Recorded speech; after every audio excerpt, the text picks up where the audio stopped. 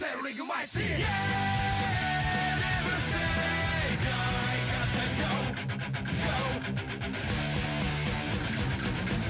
everyone and welcome back to Shonen Archive. I'm Wokey and I'm here with Zenrot. Hello. And here, we're talking about... Man, take a week off break. I know I complained about it in the Get Off episode, but seriously, I'm not a person when we take a week break off. Me and Zen are here. He's not recovered yet, folks. No, not recovered at all. Me and Zen here are here to... Man, what the fuck is going on? It's a complete breakdown as a person. We're here with a series in which me and Zen watch of all Shonen Jump series, past and present, any that are going to be coming forward or any that have been shown in the past.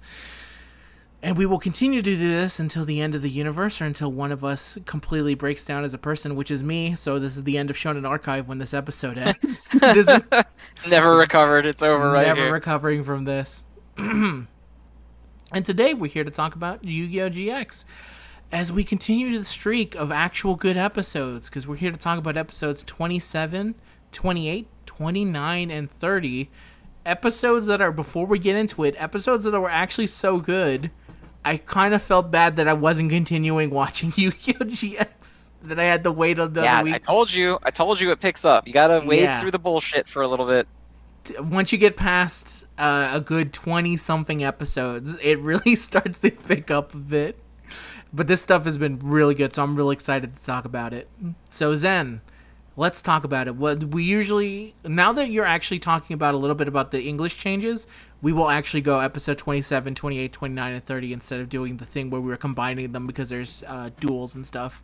So we'll start with part 1, which is Grave Risk Part 1. Or as it's also known as, the extracurricular lesson is a Duel of Darkness. First part, guess which one was the English name and which one was the Japanese name? Well, it's pretty easy to tell. So the Japanese version spends a lot of time talking about Duels of Darkness. I don't know if the English version puts a similar emphasis on the Shadow games. That is the 4Kids version of Duels of Darkness is the Shadow games. Unsure if they put the same level of weight on it as the Japanese version does, but the Japanese version spends a lot of time talking about the Duels of Darkness as we go forward. Yeah. But let's start with this episode. Tell us how it begins, then. Yeah. So Joe is walking around at night, and he ends up seeing the Slifer Red headmaster talking to someone on a creepy computer, and they're like, don't turn around on our plan, and he's like, and then he's trying to remember if it was a bad dream or something. The very next day, they're out with said headmaster, and they're taking a field trip to some abandoned ruins, and the only people who end up going are Judai, Sho, Asuka, and I think, does Hayato go? I think it's Hayato as well. Yeah, Hayato goes, yeah. Yeah, there's a point where Hayato stops mattering, and so I'm trying to remember when that point is. He matters now, Zen. Stocks of Hayato have not been on the rise, but they have been in a steady. They're in a steady middling level. Exactly. It's a brand you can trust. You can trust in Hayato to be Hayato, unlike Manjome, who had a large dip until he came back with the Thunder stuff, and he's been back with Manjome Thunder. I'm going to make my stand here for Hayato now that you mentioned it. Very good character. He does what he needs to do. He doesn't outshine anyone, but he also doesn't get shit on like some of the other ones do. So I think he ends up looking pretty good. Hayato. Yeah, me too. I'm going to get off my horse. All right, we're good. Put down my stand picture of Hayato that I'm looking at as we do these recordings. So they go on this field trip to these ruins, and then there's people at the ruins, and they're actually spirits. They're the dual spirits of the Gravekeepers. All of the people get captured except for Judai because Wing Karibo has his back, because Wing Karibo is the truest bro there's ever been. Yep. Eventually, a woman comes to help them and gets Judai to hide and protects him from being found by the other Gravekeepers. and it turns out that she is the spirit of the Gravekeeper's assassin. Eventually, Judai decides he's gonna have to go out, and because he's got to save his friends. And the Gravekeeper's chief says that he will kill them all unless Judai defeats him. And then he pulls out a duel disk, because this is how they do things in the dual world, is they play this game. There's a pretty good reference here of how do you have a dual disc, and he says someone came here long ago, and he doesn't really go any further here. You just kind of go, okay, yeah, I'll just like, accept right. it. You got it, bro. Because the way that they play it in a regular Shadow game is that giant stone tablets show up, but I guess they've modernized it since then. They realize they probably can't do that for GX. So you have these fools of dual disc. Gotta keep the branding intact. Exactly. And then the duel against the Gravekeeper's chief begins, and the rest of the episode is just duels. Just the action of the duel up until it does split into a part 2. The duel is not finished in this episode, so in the next episode the end reveal here is him playing Necro Valley and negating the effect of Rottweiler. Is the reveal, like, first of all, never has Necro Valley negated a worse card than Rottweiler. But the reveal that well, this is also is this the pre-errated Necro Valley? I believe pre-nerf? So, but I think so, because this, if you don't know, Necro Valley has had like just a shit ton of erratas over the years. I think this is the current effect of it is all Gravekeeper's monsters gain 500 attack and defense. Card in either player's graveyards cannot be banished. Negate any card effects that would move a card in the graveyard other than itself to a different place. So this is before, I think, the big ones. That the big ones started happening. Actually, let me see what the old one. Now I'm actually kind of curious. You got me curious. Keep talking about talk about the differences between anime while I look up the original effect of Necro Valley. Okay. So the original effect, not the original effect, I don't know, I just copied what you said. The changes from the adaptation in the Japanese version, when Sho overhears the conversation with the headmaster, it's just kind of like a vague, creepy, what are they talking about? In the English version, they're straight up just like, hey, we need that Jaden kid. Like, right there. Because I guess children watching this can't find things spooky unless it's a gun in your face. Some other changes, when they're in the ruins, in the Japanese version, they're just like in the ruins. The English version has added dialogue of Chumley whining about walking and whining about being hungry, because he is the fat character. And they really need you to know that. Chumley wants sandwich. Him sandwich. Chumley feet hurt. Need food. Replenish. That's basically So this is one of the first times also, at least in GX, where 4Kids kind of gets into like the weird racist territory with how they edit like Japanese stuff. So if you remember in this one, there's a certain point where the headmaster of the dorm is like, oh, I have like a bento box, right? Like I have like a special lunch. Well, in the English version, he says, oh, I brought a pizza, because I guess you can't tell kids about Japanese culture. But that's not the weird racist bit. The weird racist bit is after that, he goes, oh, I brought a pizza. And Jaden goes, what? You get pizza and I'm stuck eating whatever I'm holding? Which is an onigiri, like a rice ball. Whatever, rice balls. And he's like, fucking, he has no idea what it is. And the joke is that he doesn't know what onigiri is, because it's an Asian thing. It's not an American thing. So he's like, what is this? Shit, I want pizza. Yeah, good American food. Rad pizza.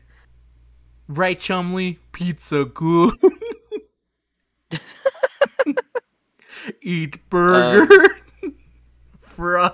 And then the other change is that in the Japanese version, they just straight up say, we're going to fucking kill you, like they always do. Yes. And in the English version, they say, we're going to make you mummies, which I guess is sort of like killing them, but it lacks the whole, like, I'm going to fucking execute you thing that the Japanese version always does. Which is funny, because they say mummy in... No, then no, they say in the Japanese version they say we're gonna turn you into a mummy, meaning that we're gonna mummify you alive.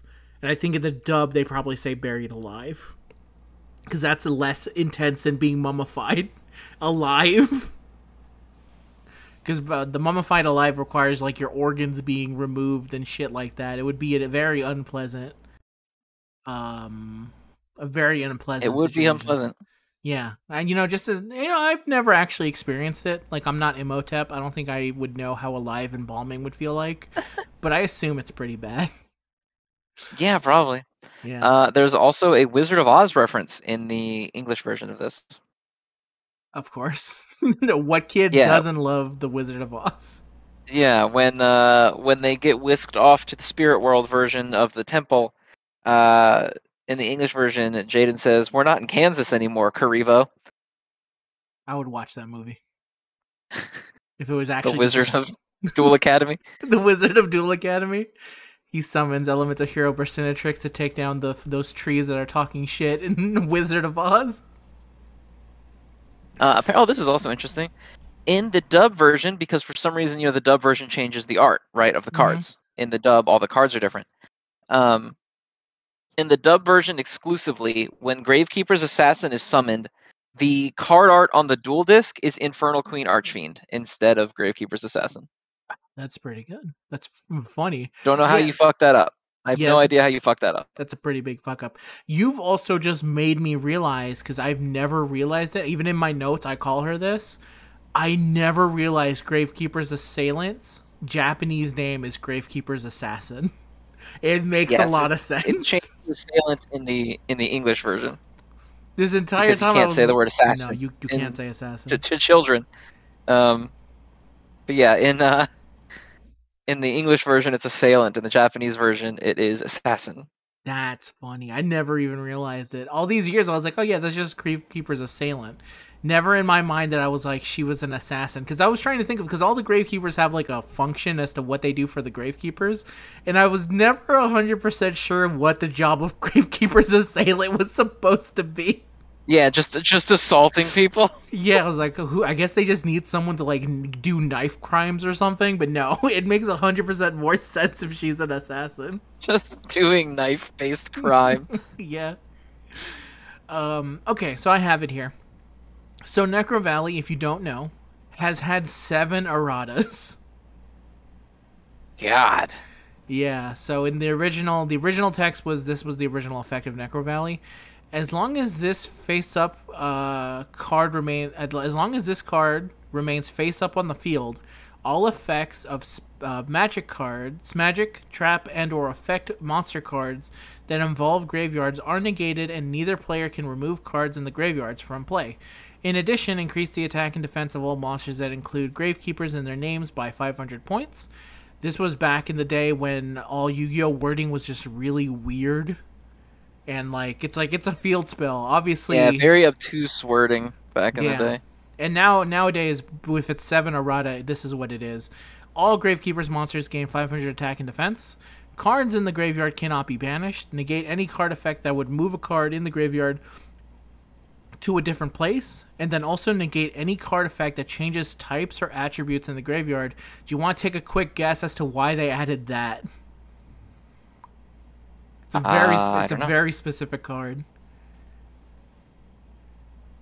It's because of Zombie World. Because Zombie World changes the attribute of cards. Right. It turns them into zombies. Yeah, and this was also back when... Because back in the day, when you played a field spell, only one field spell was allowed to be up at a time. It's not like today where both players can have a field spell up. Back in the day, only one field spell could remain.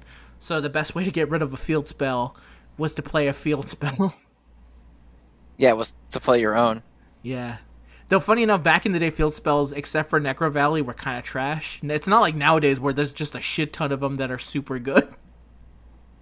Yeah, they were all pretty shitty. Like, Zombie World and Necro Valley were like the only good ones.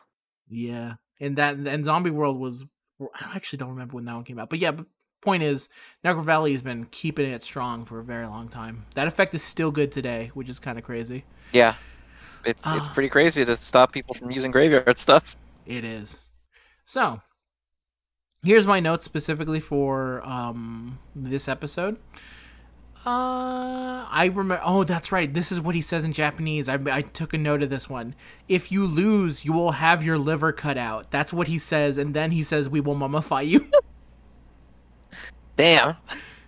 Yeah, that's a very strong thing to say here.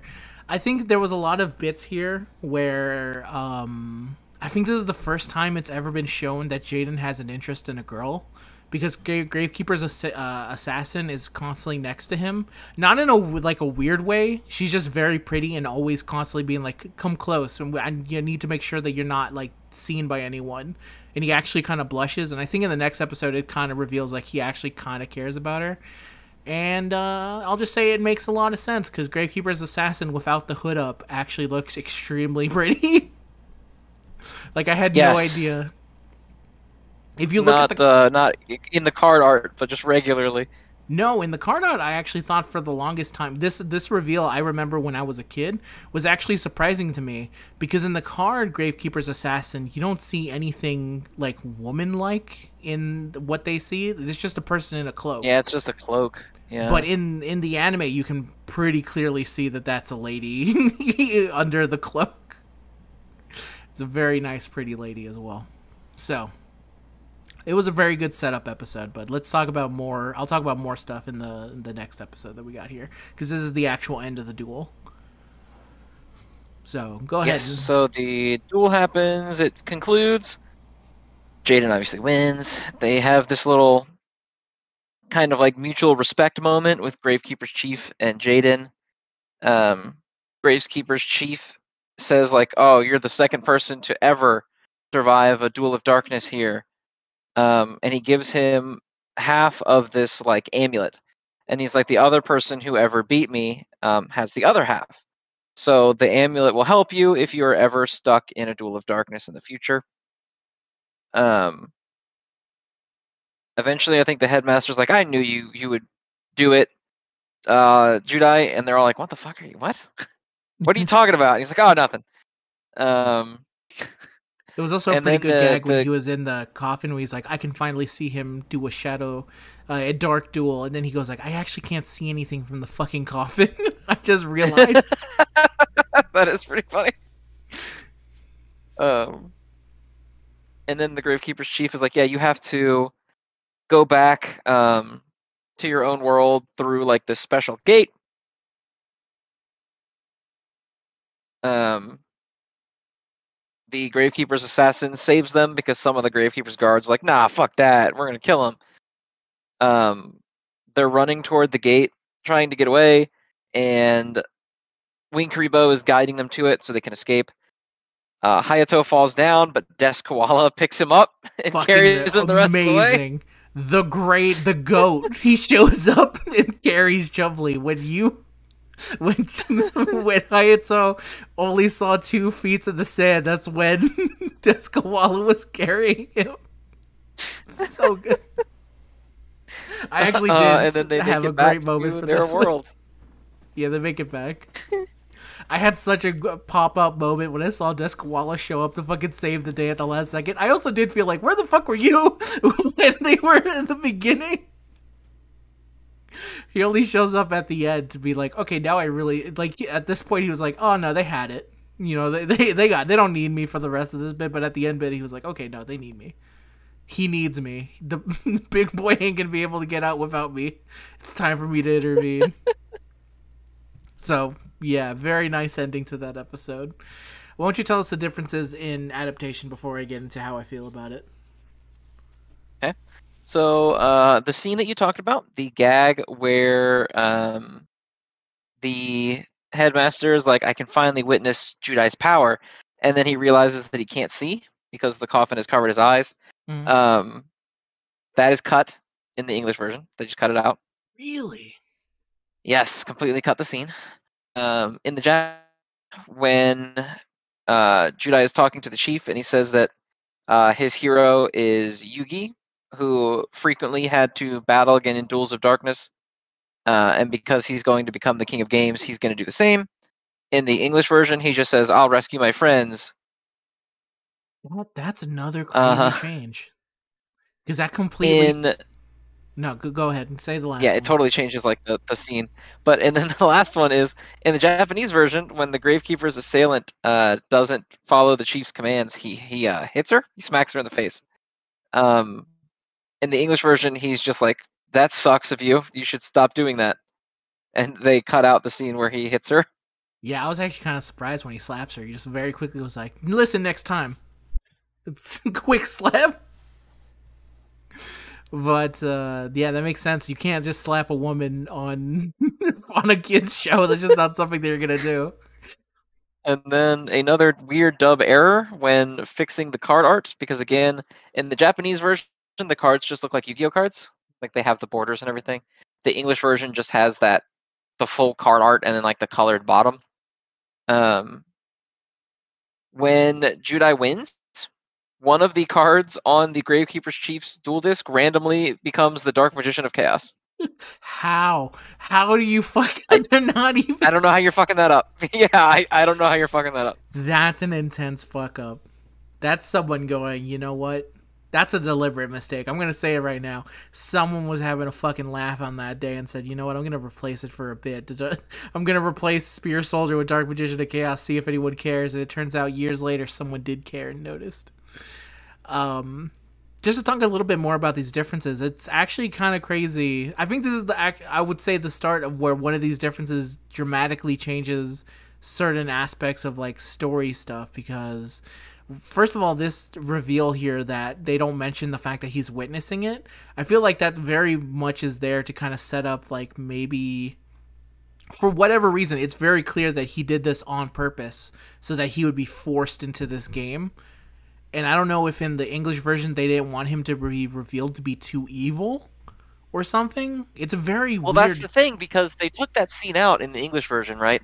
But then the English version also changes the beginning where he's like scheming to get Judai there.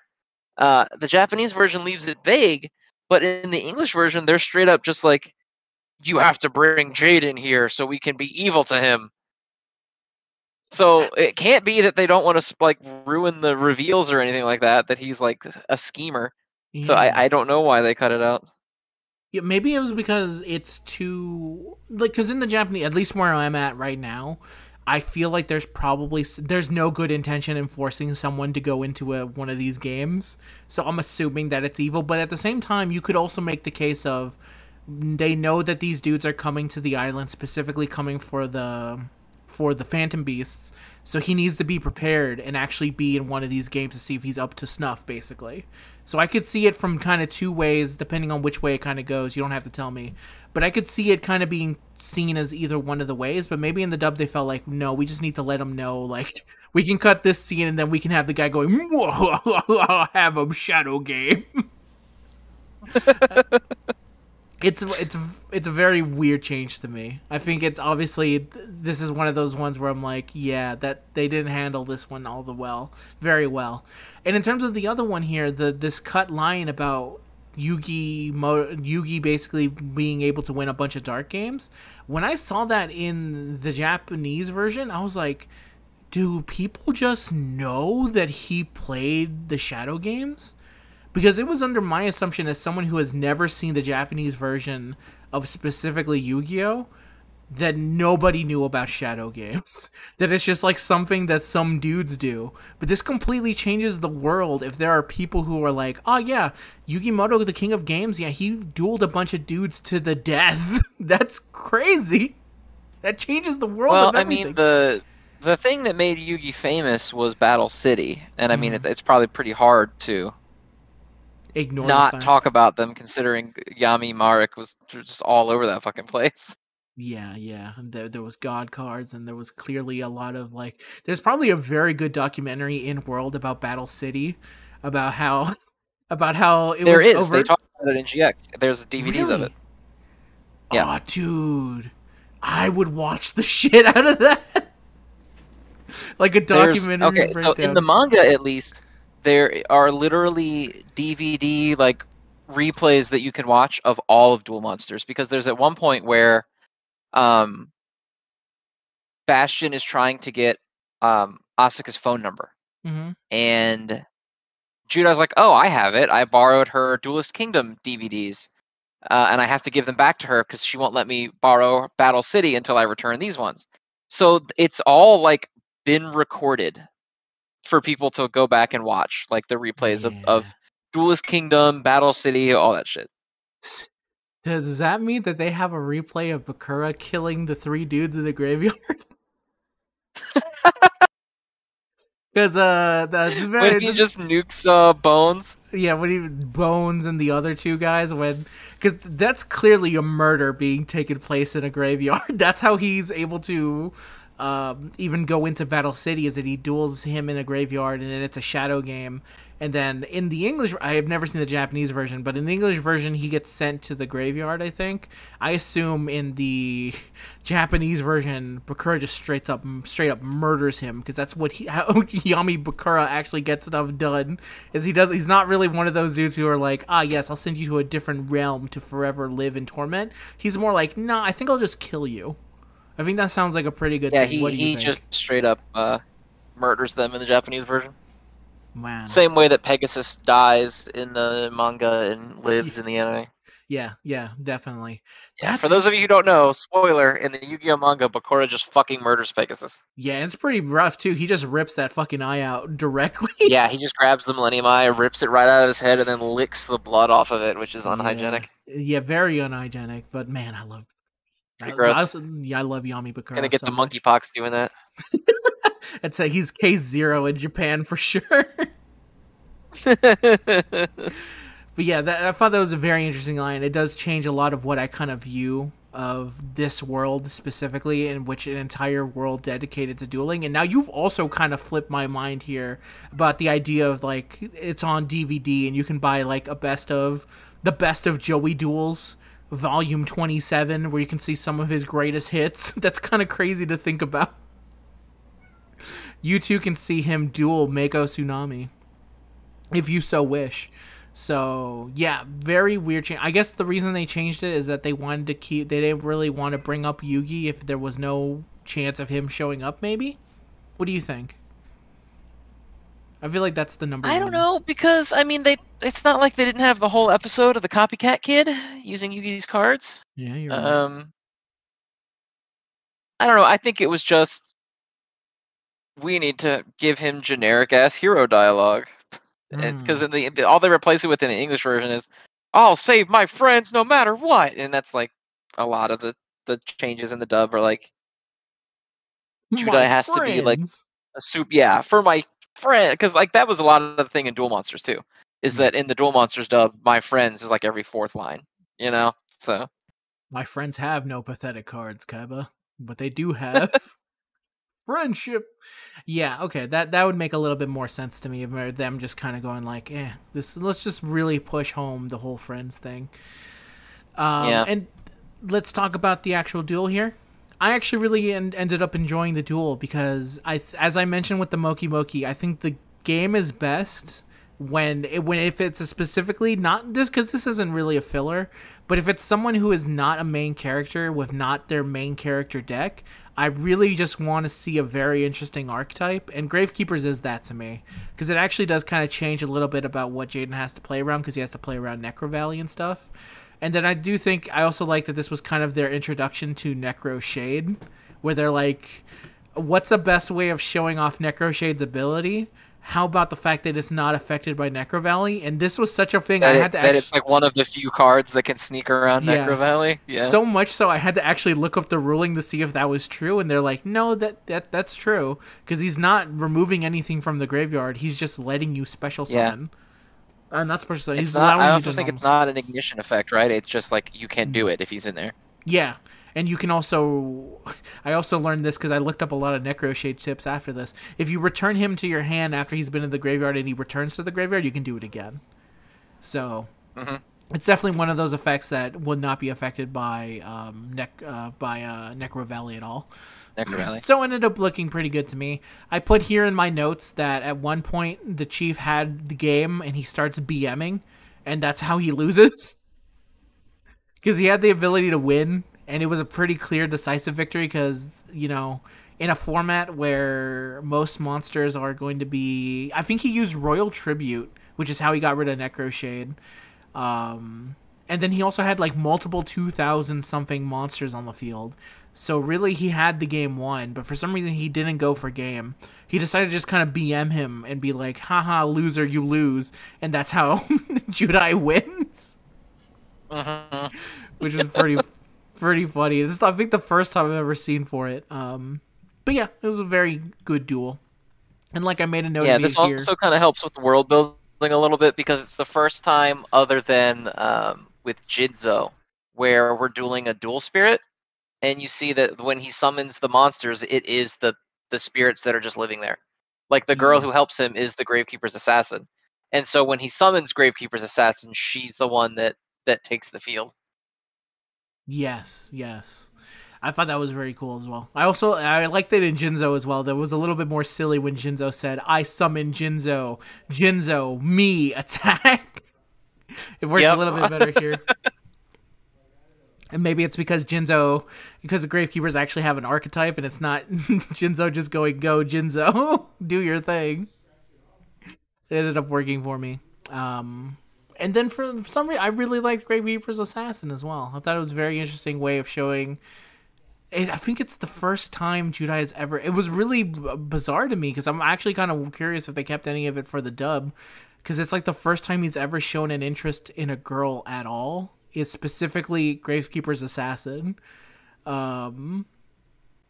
It's funny because he's not like he doesn't see Asuka in any way form as a girl that he could be interested in, but this woman with like a knife that attacked him, he's like, yeah, there's something about this girl that's special. And it kind of made me argue with a knife. Yeah, I'm kind of feeling Judai on this one too. I'm like, you know what? If I was in that situation, you're right, man. I would feel something. It's very, very pretty monster. So it was a good ass 2 episodes, a good 2-parter, and very enjoyable and a good duel as well. So glad to see good shit continuing. I should also mention the title for. Did I mention the title for this one? I think it's just basically the second part, the extracurricular lesson. It's the same title, but part 2. Okay, just to be sure on this one. So yeah. Good stuff on here. How do you feel? Yeah, they're good. I enjoy the anytime that they're doing like Spirit World stuff. Minor spoiler alert: the Spirit World becomes very important later on, as I'm sure you can imagine, given what happened in this episode. Mm-hmm. So I like when we get little sneak peeks of it. It's not for a while that it really kind of jumps up in importance, but Yu-Gi-Oh! GX has good world building because you get like a lot of this stuff shown to you early on, like going to the spirit, like about dual spirits from the very first episode with Karibo, and now you actually get to see the spirit world where like they just live, right? Like that's their thing, is that this is their realm. So I enjoyed that little bit of it, and I like the Gravekeepers. Just again, like as an archetype, it is cool. I like that in GX there's a lot more like archetype based duels, whereas in Duel Monsters it was just like, I'm Kaiba and I play Blue Eyes White Dragon, and then just a bunch of bullshit. Or the same as like Yugi, where it's like, I have my one copy of Dark Magician, and then just whatever the fuck else. Hello, Gazelle, the king of mythical beasts. My true compatriot, Celtic Guardian, and Luis, the Beaver Warrior. The Beaver Warrior. Yeah, so I like that in GX. It's where it kind of begins being a lot more about archetype cards instead of just like, whatever the fuck, I play this. Instead of Kaiba, who's running Blue Eyes Turbo, who's just going like, I need to summon Blue Eyes. That's all I need to win. Yeah, it does make it a little bit better. I agree with you on that one for sure. Though you do end up in a case where it's like, I don't know, maybe it is just a little bit of nostalgia, but there is a part of me that is always laughing whenever Gazelle gets summoned because it's such a terrible card. Doesn't really fit an archetype. Actually, funny enough, if you look at Yugi's deck, his deck monsters eventually get their own archetypes just because he doesn't really have his own. That's how powerful nostalgia is for a lot of things, is that specific cards in all the main characters' decks get their own kind of archetype later on. Even the Harpy Ladies don't really get much support until around the GX era, I'll say. Because there was like Harpy Lady stuff, but there wasn't enough cards to justify an archetype. It was just like it would take until When GX does to Cyber Slash Harpy come out? the synchro monster, or you mean the Because that's cyber? when Harpy's shit gets real good. Yeah, when Harpy Queen comes out and Harpy's Hunting Ground comes out, I think that's around Volcanic era. I'd say that's when the Harpy deck went from haha what a funny joke to fuck I can't believe this person's running this stupid deck with this stupid Hunting Ground. At least that's what I remember from it. At least, but yeah, let's move on to the next episode. Episode 29, Doomsday Duel Part 1, or as it's known in Japanese, Versus Darkness, first part, Red Eyes Black Dragons Challenge. Yes. So we learn from the headmaster of all of Duel Academy that duelists known as the Seven Stars are going to be coming, trying to get access to the Phantasm cards, which or the fan. What are they? The Phantom Phantom somethings. Beast. Phantom Beast. Phantom Beasts. Yeah. In the English Or the version, it's Sacred Sacred Beast. Beasts. Yeah. Yeah. In Japanese, the Phantom Beasts, and in order to do so, they have these 7 keys, which seal them away in like a cave below ground. And he wants to give them to the 7 best duelists on the island because he sees someone like flying down onto the island, and he realizes that they're coming. Darkness is the one who flew in, and he is wearing the other half of the amulet that Judai just got from the Gravekeepers. When they all are leaving a class, the Slifer Red headmaster tells them that they need to go to like the main principal's office, and that's when they decide that who the duelists are that are going to get the keys. It's going to be Manjome, Asuka, Daichi, Judai, Kronos, and Kaiser. And they're going to each get a key to defend the Sacred Beast cards from these 7 stars. They're like dual assassins or whatever. The only way that the keys can be won is if you lose them in a duel. And so he gives a key to each of them, and they all kind of get prepped for the potential of being challenged by one of these people. Except for Kronos, who takes a deep sleep. Yeah, Kronos is not thrilled that he is one of the duelists that has been chosen. All the students are like, fuck yeah. Kronos is not super happy. They're talking in the room, and Judai's like, well, I think it makes the most sense to go after the strongest duelist, so they're going to come after me, which is funny because I think then that's when Crowler corrects them and is like, yeah, so Kaiser's going to be the one that does it. Yeah, because he says like my secret reports tell me that you lost to him handily. That's when he finally reveals that like, hey, I knew that you lost, bitch. Finally, I know.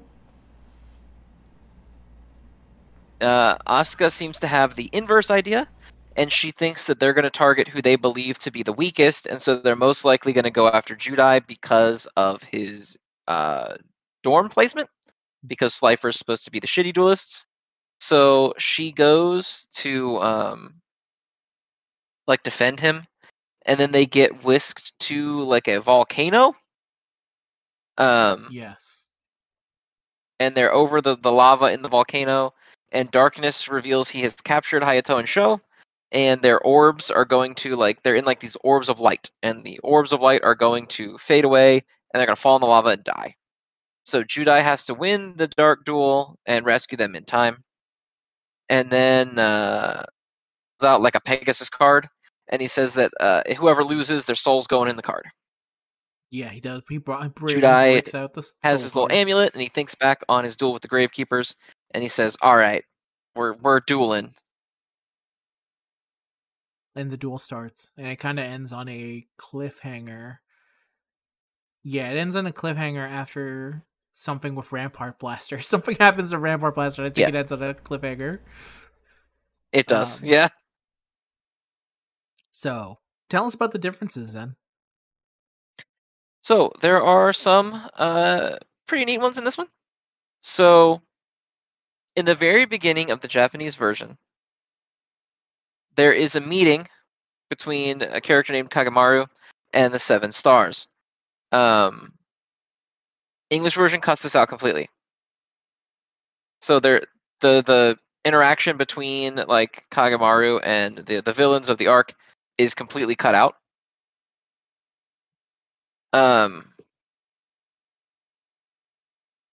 The Japanese version, this arc is where it begins to become very noticeable that the Japanese version treats Kronos very differently than the English one.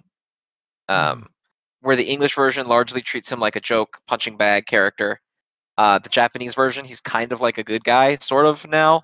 He's like still a douche, but like he's not like a shitty person per se. In the Japanese version, Kronos takes the key and he tells the principal that he doesn't agree with having the students duel.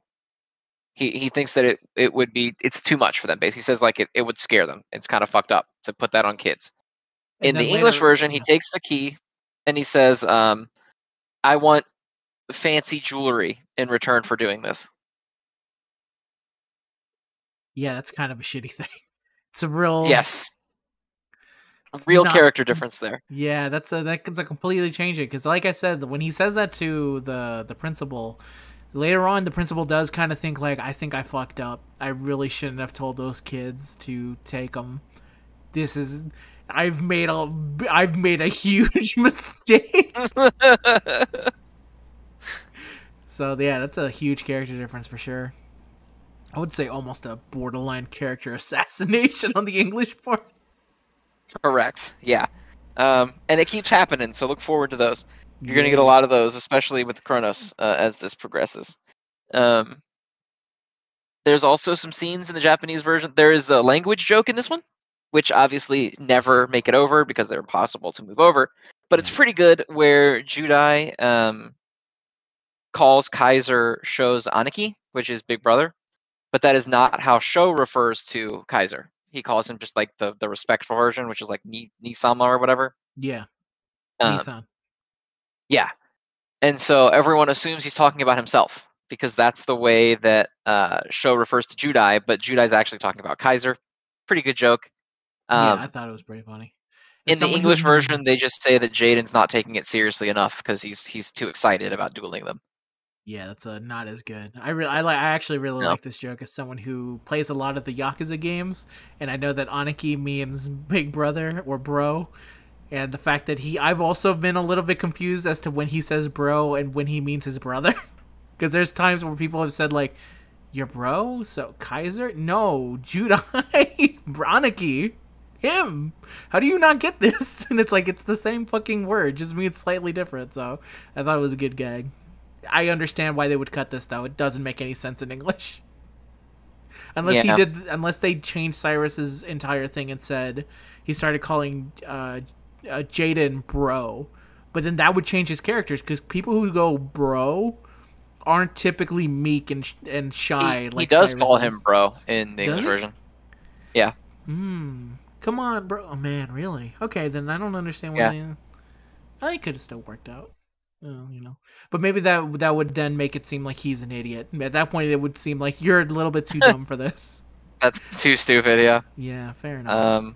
Another difference is that when Darkness arrives in the Japanese version, he says that he could tell that Judai had the other half of the pendant, and that's why he was able to find him.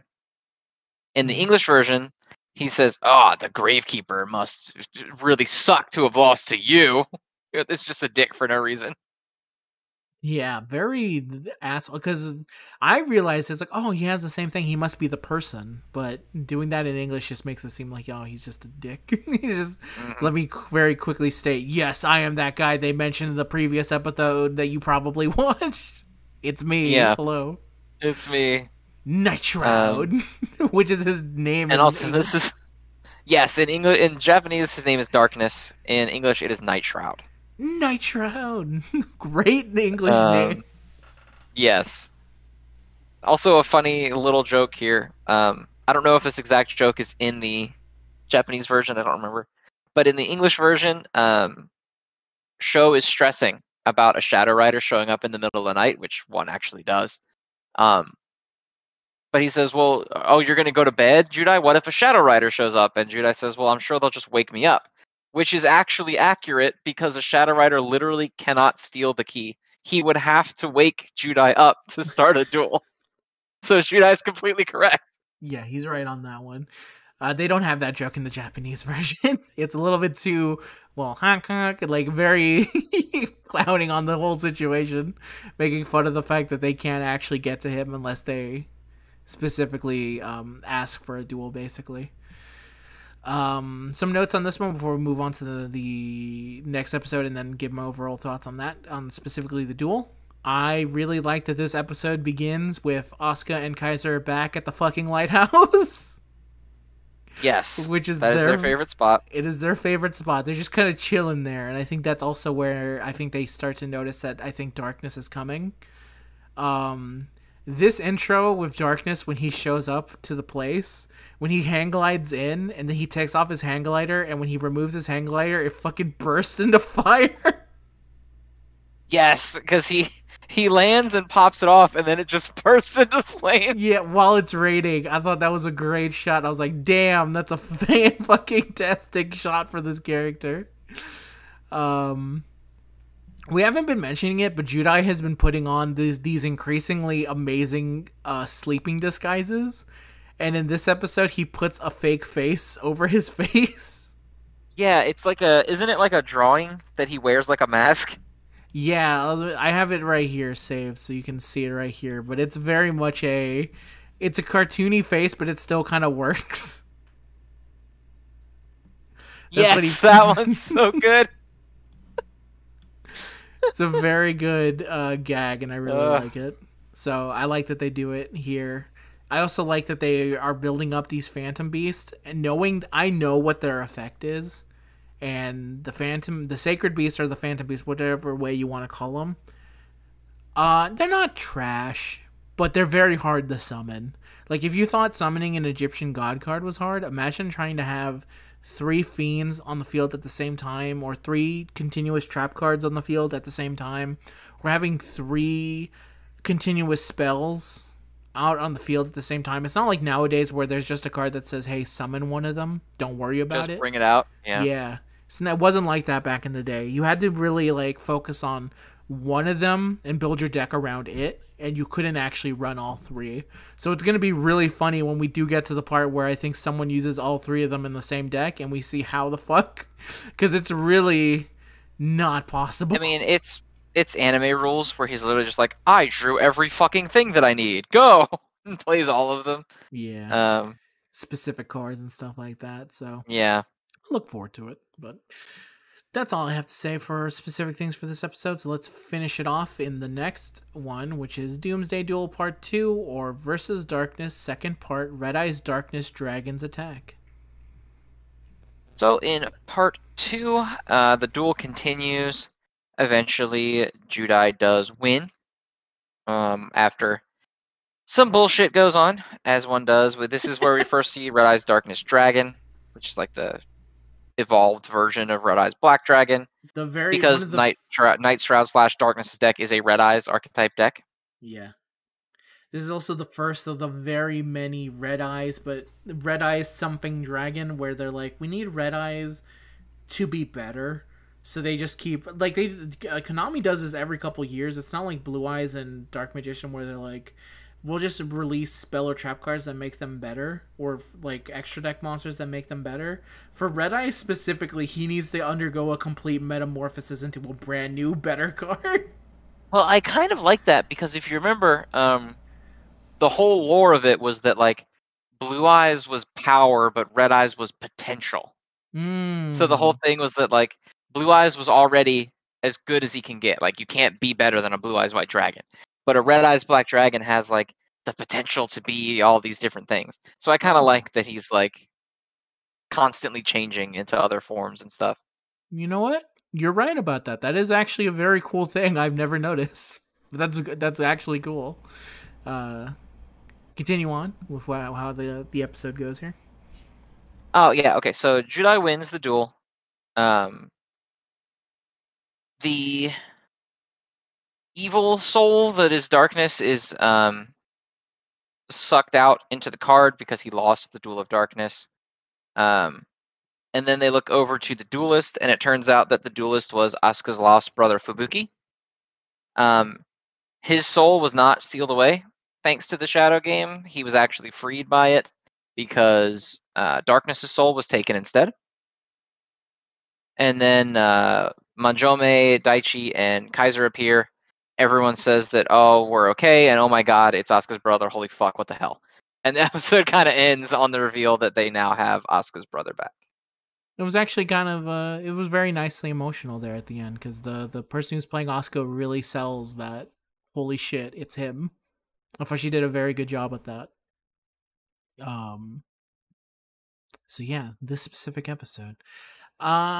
This entire duel, this specific one right here, I thought it was really fun. I like the whole setting of dueling in an active volcano. It was a very fun touch, and the like specific battlefield is going, like every time he summons like the red eyes, like there's lava dragons that show up and they like make things stronger. And also Darkness is doing a real good job just like setting everything up, and also Judai is just getting continuously really fucked up as thing goes on. Like when we ended the episode on the previous one, he was like literally beating all the hell. He needed to draw something, and the episode literally ends with him going like, okay, draw. And then it's like, okay, next episode, go. And when I was seeing that, I was like, fuck, I really need to see this next episode, but I have to work. So I had to actually pause and be like, god damn it, I need to fucking finish work. Let me get to that real quick. But I thought it did a very good job building up and having an actual kind of struggle duel for him, which is, I think, the first since Kaiser. He didn't really struggle against Kaiser. He really just got his back blown out by Yeah, Kaiser. there wasn't even really... Yeah, he just got his shit wrecked. Completely, 100%. But this is, I think, one of the first times where he's, like, struggling, and he's also, like, trying to find a way to kind of win, and it's actually kind of tough for him. I really liked when he summoned Thunder Giant, and he fucking pile drives Red Eyes into the lava.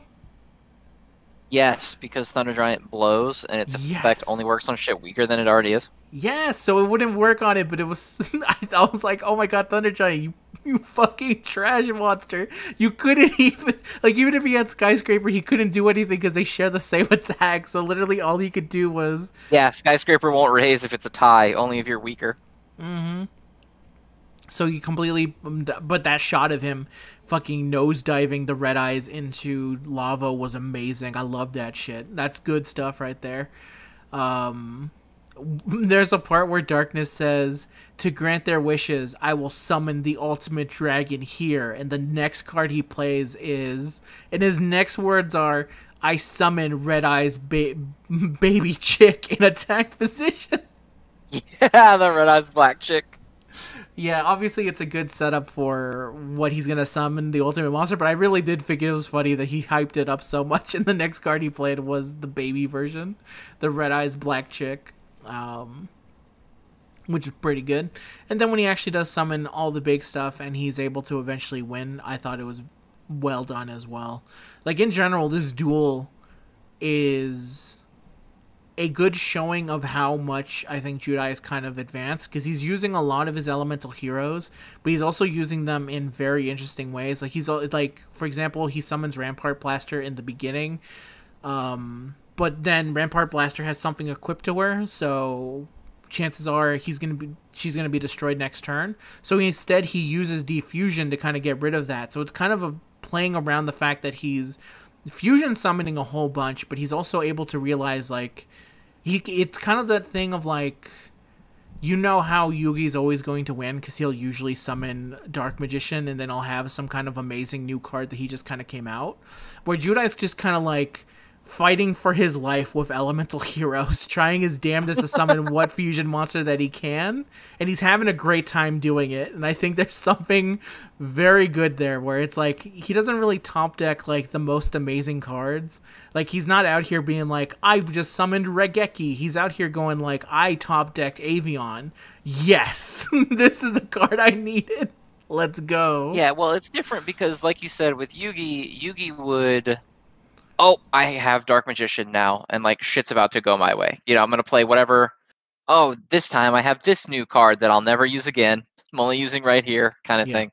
Whereas Judai's duels, they're fun to me because he pretty much uses the same core set of cards in most of his duels, and it's just different combinations that he plays them in as he Mhm. goes through them until the deck overhaul. He gets a new deck later on, but Yeah. um, And he does get cards where it's kind of like, like bubble shuffle and shit like that. But he will use those cards again. And it's not like Yugi where he'll like get Mystic Box and then it's like Mystic Box does not show up for another another year. yeah, I Uh, play Thousand Knives and then I don't play it again until season 6. It's like, yes. Yeah, never shown again. But here they actually do good where it's like, no, he has Bubble Shuffle again because that's an actual card that he uses. So he actually reuses a lot of the cards that are usually one-offs. And it doesn't always win him the game. Sometimes it's just literally like sometimes he'll just put Spark Blaster and then his move will be like the enemy will be like, what's your next move, idiot? And then his move is I use Spark Blaster to put Sparkman in defense mode and I end my turn. Like he's out here doing his best with a deck that is not the greatest, but he's making it work, and I think that's something to be kind of applauded, I think. For a main character, he might have the worst deck supported by some of the greatest cards in the world, is what I'll say. And I think that's a general motto and feeling that should exist in actual Yu-Gi-Oh! Of I love these elemental heroes. The actual cards themselves are not great, but I have Solemn Judgment, I have Pot of Greed, and god damn it, I'm going to make this work. yeah, I mean that really is kind of what he does. It's like I've got, Solemn Judgment, I've got Monster Reborn, I've got Mirage of Nightmare, and I'm making it happen. Yeah, I'm making it work, and I think there's something beautiful in that that I really Shitty love about it. archetype with all the broken staples. Yes, because even if I looked at some of the other protagonists, for example, like I guess I'll just move way ahead and go to Arc 5 or something. Like the pendulums and the pendulum scale are so crazy broken. People think the dude's cheating. like the like I feel like a lot of people have like these really like Stardust Dragon, for example, an extremely busted card. Stuff like that. Usually their decks are crazy built in such a way, and Judai doesn't really have that for me, at least. He has a lot of good support cards, but the actual cards themselves are not the greatest, which I kind of like about it. It makes it more enjoyable. And to be fair to, I guess, Yuya and stuff like that, he is using Hip Hippo, but I'll say Hip Hippo is probably still better than most Elemental Hero normal cards. Yeah, I mean it's hard not to be better than a monster with 1,000 attack and 1,000 defense. Yeah, but I hope I've showed it off. But that was something I really liked, and I feel like this duel, it made it when he actually won. I actually did feel like it was an underdog kind of feeling to it, because like I said, his deck isn't really the best, but he's got a lot of good support cards that he's making it work. And so I feel like it makes it like duels like this, they end up feeling actual legitimately like back and forth-ish. It's not like Yugi where yeah, it kind of goes back and forth, but for a fact he's about to top deck something fucking insane. And to be fair, Judai does that too, but it's different because the cards he top decks as something like Bubble Shuffle. It's not something you would expect to actually be like crazy. Yeah, or he or top something. decks like whatever hero he needs for a fusion at the time, Yeah. instead of just like, I drew Mirror Force. Yes. Oh, yes. I've drawn the Egyptian God card. This card that can't be targeted, can't be destroyed, is super powerful and at 4,000 attack. Judai's like, oh man, I got Bubble Man. Let's go. I can make I can make Tempest.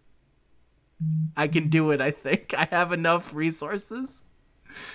So yeah, I think that's what makes his duels like this specifically. I think this is the culmination of everything where I'm just like watching him duel. I think that's tantamount to like enjoying a Yu-Gi-Oh thing is, do I like seeing the main character duel? And Jude, I definitely do whenever he's doing it. Whenever he's doing his stuff up there, I'm enjoying it. That's my current feeling on that. But yeah, and it really cements it in this episode. I think this duel is great. And like I said, it's the first one where he's actually an underdog. It's not like Kaiser where he's clearly outmatched and he gets blown out of proportions. This one's actually a good victory on his side. A well-earned one as well. And a good like establishment for these dudes who are what are they called in Japan? The seven Stars. The seven In stars, English, yeah. they are the Shadow Riders. Yeah, that's why I'm constantly getting confused about what to call them. But it was a good introduction to them as well. Don't know why they changed that. Not really sure what it is about the 7 stars that is like offensive. Can't call them that. It's got to be something else. Maybe they But yeah, thought it they're the was like Shadow a. Riders in the dub. Hmm. Yeah, it's an interesting change for sure. But yeah, how do you feel about it? It's cool. I really like Red Eyes. It's one of my favorite cards. Um, Nice is pretty cool. so it's cool seeing all of like the Red Eyes support cards. Again, I really like that GX uses archetype like cards because Joey had Red Eyes, but then he just had like shit. Like his deck was like fucking Swordsman Insect a Queen and shit. Landstar. Like yeah, Swordsman of Landstar and fucking Insect Queen and like Baby Alligator Dragon or whatever. sword. So it's cool like to see, especially with a legacy card like Red Eyes, where it's not like really a new thing. It's a card that we all know. It's like an iconic Duel Monsters card. Getting reused here is really cool. And I really like Judai's the way that he wins, which is with the Wild Edge and Skyscraper. Something about Judai attacking with Skyscraper for game is like iconic GX. Like that is GX. So I love Yeah. that. He's out here living the life that everyone who played Elemental Heroes back then wanted to live, which was winning with Skyscraper instead of losing because Skyscraper was not enough to save you. Absolutely amazing stuff right there for sure.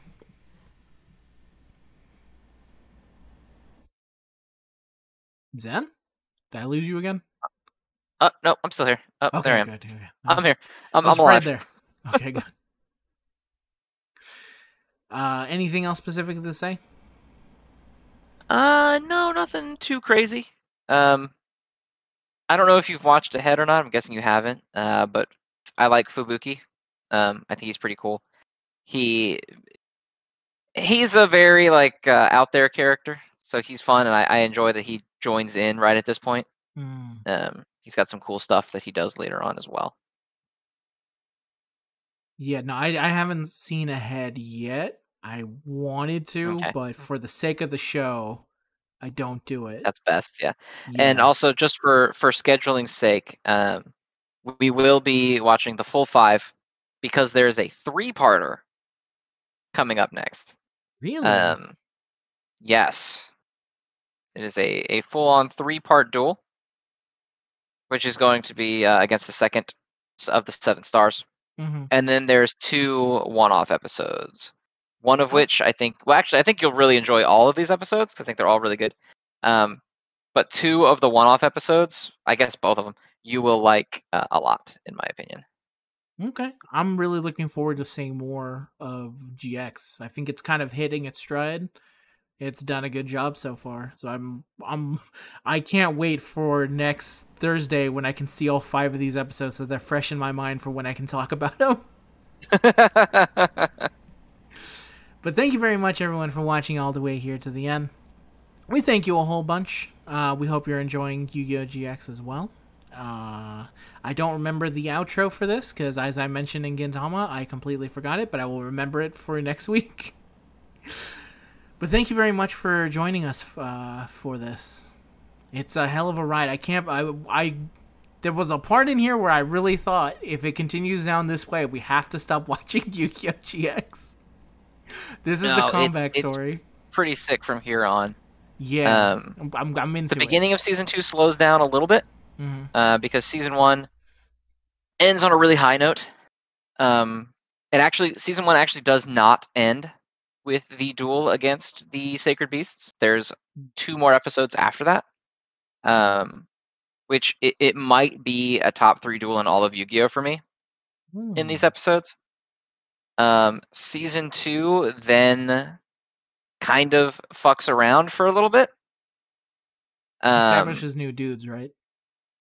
Yeah, there's a lot of new characters in season 2. There's new villains. There's new good guys. It's where you meet characters like Edo Phoenix, who becomes a pretty big character from then on. But the actual plot doesn't really kick off probably until around episode 58-ish, and the season starts at 53. So we'll probably have an episode of duels that's literally just nothing really. But once the plot gets going, it picks up pretty well. I'm looking forward to that. join us next week as we go for episodes. I believe it is 30 to 35. Yep. Right? 30, Okay. 31, 32, 33, 34. Well, not 30. 31, 32, 33, 34, 35. There you go. Thank you very much for watching, and we'll see you guys next time. Say goodbye, Zen. Goodbye, everybody.